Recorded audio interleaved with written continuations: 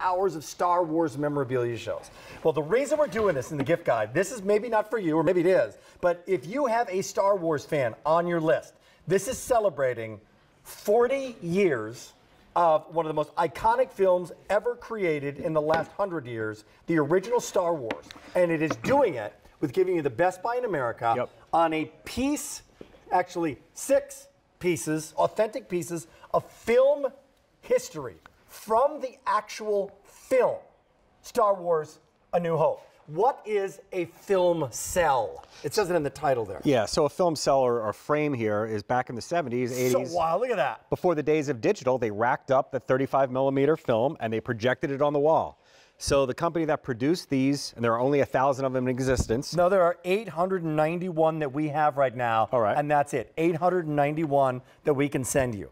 Please continue. They would cut the frames, or they were able to get hold of a reel of it, and they cut the frames. So each one of the 1,000 is unique in that no 2 frames are the same. Nobody else has this exact frame. Nobody else has that exact frame, that one, that one, that one, or that one. Look at Java. That's awesome. Yep. So your 6 that you will be getting right here for 5 payments of $20, and normally this is $129 if you were to go direct to filmcellLTD.com. This is $129. We have it for less. Yours will be completely unique. Your 1, 2, 3, 4, 5, 6. Now, just full disclosure, these are not going to be lit up the way they're lit up right now. We have a bright light behind them. Just so you can see it. Just so you can see it, right? But you take a flashlight and you will see. Look at that. Look at Princess Leia. Yep. That is not a facsimile. No. That is literally a piece of the actual Star Wars film, the original film. And it is framed, it's matted, and look at what else you are getting. So those are reproductions of the 3 versions of the movie poster. This is the one that I remember growing up. That's from the 70s right there. I believe the one in the center is probably original concept art and one of the alternates. So cool. And then the one over here is when they re-released those movies on DVD and digitized a lot of it back in the 90s. So you've got all 3 versions of that. You've got the 6 unique cells. And then on the back, you've got a certificate of authenticity to prove that you own one of only 1,000 in existence, which is pretty cool. Each one has been signed by the creators of this, and it gives you a little history on the back side there. So pretty cool. If you've got anybody in your family, whether it's you, your kids, your grandkids, because the generations, man, they just span every generation, right? Whether you saw it originally or you saw it for the first time last week. I'm telling you, this is ultimate nostalgia. Like, what if you had, like, you know, part of the dress from Scarlett O'Hara from Gone with the Wind, right? A piece of Babe Ruth's bat, right? Those kinds of things, or some of the dirt from Yankee Stadium, right? All these things are incredibly collectible for the collector on your list. This is the only order we have.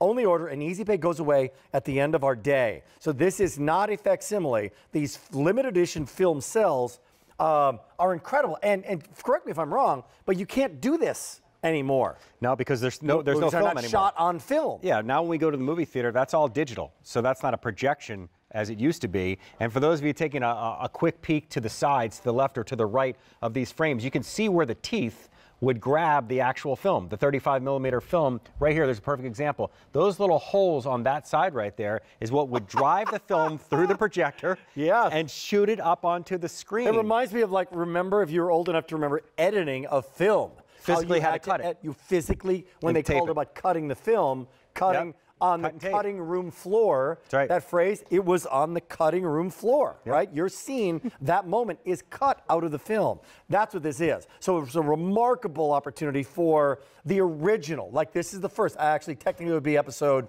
4. Because it went 4, 5, 6, 1, 2, 3. 7 came out 2 years ago, and December 15th will mark the release of episode 8, which is pretty cool. Which is pretty cool for the collector. Again, if you're watching right now, it could be your son, could be your daughter, could be your grandson. You know that they are crazy when it comes to this franchise. And they know the next film is coming out. They will be around the block. They will make sure that they're first to see it.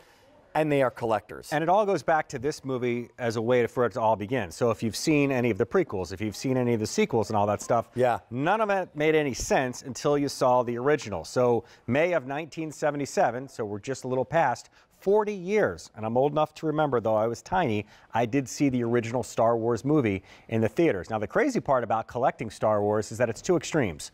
One are all the toys that they mass produce, and there are thousands and if not hundreds of thousands of each. Then the other extreme is the props, the one-of-a-kinds, where nobody's going to get a Stormtrooper helmet or nobody's going to get an original lightsaber. If you want something that's somewhere in between, something that's actually collectible, something that's limited, this is a perfect example. Let me give you the update here. Fewer than 600 now to go around. So this is going quickly. It is as new can be, brand new today. It is a limited edition that we have, and we have 600. So a limited edition were made, what'd you say, 1,000? And they're not making any more. And they only have the rights for 1,000. So I'm telling you, this is a collectible for the Star Wars fan. It changed modern, not only movie making, but it changed the way studios looked at films. This is one of the original blockbuster films. There was Jaws, yeah, and then there was Star Wars, where they're wrapped around the corner, and it changed careers.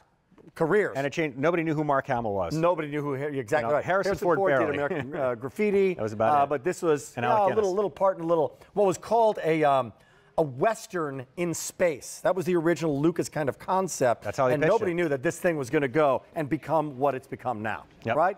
It could have bombed. It could have been a little science fiction movie, and it became one of the most iconic movie franchises of all time. This is how it originated, and the person you're giving this to has a piece of movie history.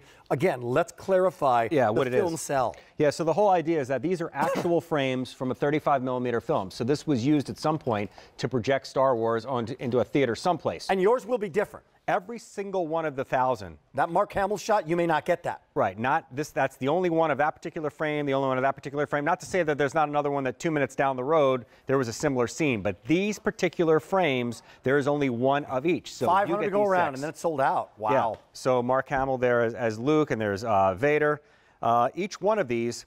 Each 6 unique frames. Nobody else has those exact scenes. And of course, everybody gets the 3 movie posters, the original, somewhere in between. Then, of course, when they did the special edition, which some people liked, some people were like, you know what, leave it the way that it was. There you go. And the last 30 seconds, A New Hope, the 40th anniversary. Do you remember? Where were you back in 1977?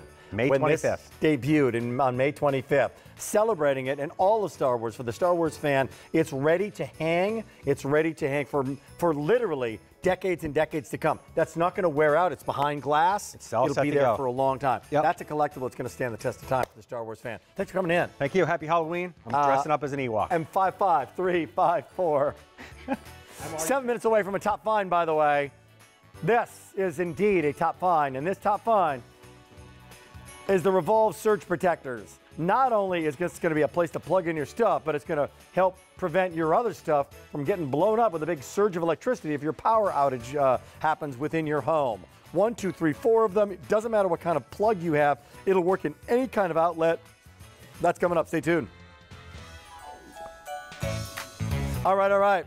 Where are these bad boys? Well, I have them right in front of me. Right here. I'm gonna hold right on. here. Right here. 1, 2, 3. What about this? 1, 2, 3. The scrub. Right? Mommies. Hey, one of the most popular, the most popular brand in the history of Shark Tank was the Scrub Daddy. Lori Grenier, the Scrub Daddy. And Aaron Krause, who's been on QVC, the inventor of it, changed everybody. And